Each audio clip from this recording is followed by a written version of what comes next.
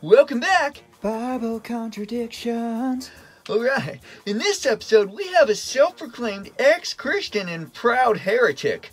Roll the footage! Because my first example of a contradiction between Paul and Jesus is when Jesus says that not everyone who says, "Lord, Lord," will be saved. But yet Paul makes his case that everyone who calls on the name of Jesus will be saved.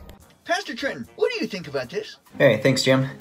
Lady, that one single verse that you cited is actually a part of a passage, but even that passage needs to be understood in its proper context, which is actually Matthew chapter 5, verse 1, all the way through Matthew 7:29.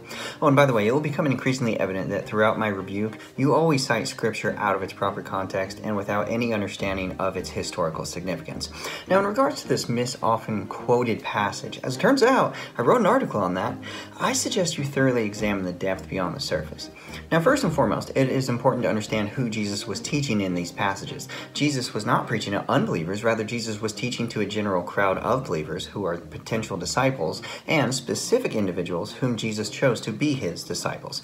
Now, this is all about fruit that will be evident from your genuine faith. And so Jesus exposed the people who sounded religious, yet they had no personal relationship with him. Thus, someone who claims to be religious or righteous, yet acts wickedly, will be the person to hear the words from Jesus, "I never knew you. Depart from me, you who practice lawlessness."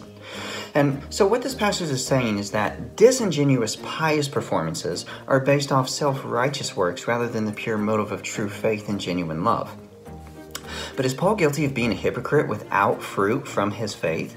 Well, no. Paul's message was always the same. Jesus is Lord and Savior. We do what Jesus commands, and we do it with love so that we are not disqualified ourselves.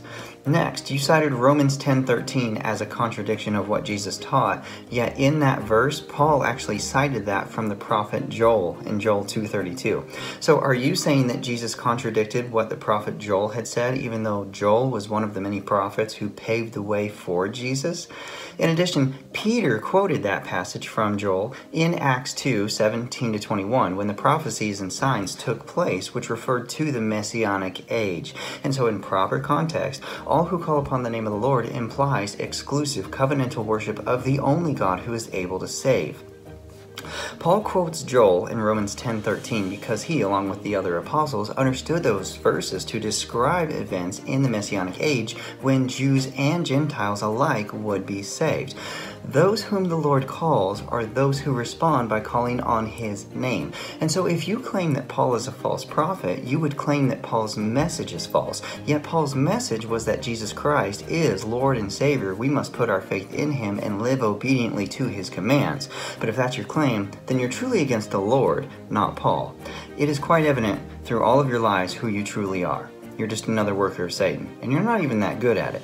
Back to you, Jim. Well, there you have it. She's a liar. We'll be seeing her again in our next episode. Stay tuned. Stop spreading those rumors